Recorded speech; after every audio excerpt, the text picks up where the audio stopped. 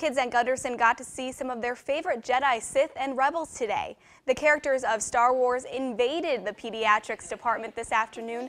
They visited Will Nordine, a 4-year-old chemotherapy patient, and brought some gifts for him and his brother. To just be able to play was wonderful, but to be able to have something like this where magic happens, where those action figures that you've played with your whole life are real and they want to play with you, is absolutely wonderful, and there's nothing like the twinkle in a kid's eyes when that magic happens.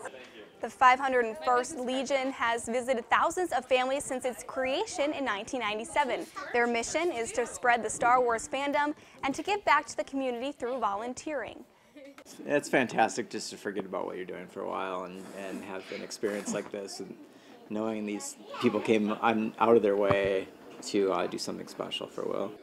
Will was diagnosed with Burkitt's lymphoma and is currently in remission. He turns 5 this coming Saturday.